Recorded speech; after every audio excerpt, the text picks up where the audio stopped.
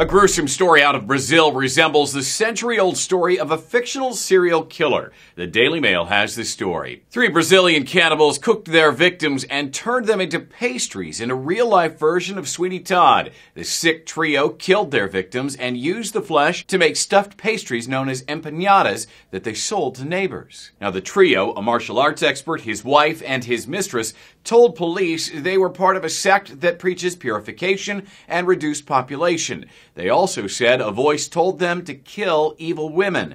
A CNN correspondent reports on their tactics. So they basically lured young women to their house in northern Brazil by promising them a job as a nanny. Police were first alerted when the suspects tried to use a credit card belonging to a victim. When police went to the house, they found a 5-year-old girl who led them to 2 bodies in the backyard. They estimate the number of victims may be as high as 10. One of the suspects even wrote a book about a 2008 murder. A writer for Inquisitor has an excerpt. Looking at the now lifeless body of the evil adolescent, I feel relieved. We dine on the flesh of evil as a purification ritual. We bury the remainder in the patio. The story keeps getting weirder. Police believe the 5-year-old girl actually belonged to the victim written about in that passage. They also say during the deposition, one of the suspects claimed to have sold the human-filled empanadas to schools, hospitals, and even one of the police officers. A writer for Gawker says that just adds insult to injury. As horrifying as the murders and cannibalism are, surely the worst part of this story is the empanadas.